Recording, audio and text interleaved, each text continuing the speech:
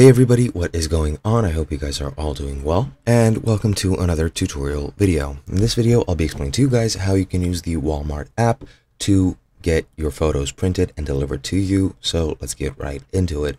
Firstly, I am using a online article or a official Walmart page for this, since my device does not sadly support the Walmart app, so I cannot show you what it looks like in app.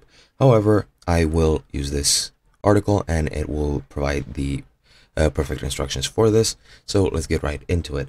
Now, it doesn't provide you with all the information, so I'll provide you with the beginning information that you need.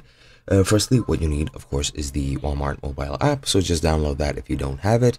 Once you're in the mobile app, you do need to have an account, so if you don't, create one. If you do, log in.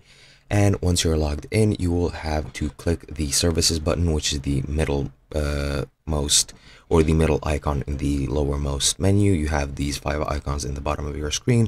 Click services and then click into photo.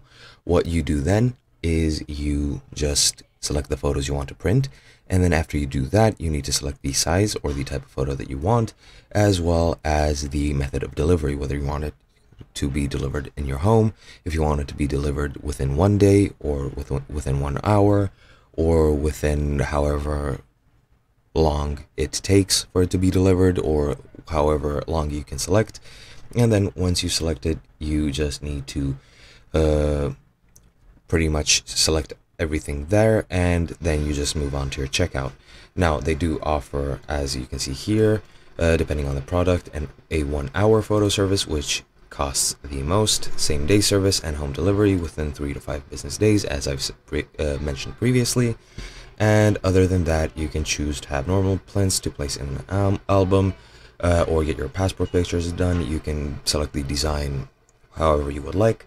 And once you select everything, what you need to do is enter your personal information, your home address, your name, surname, whatever you need to enter of your personal information.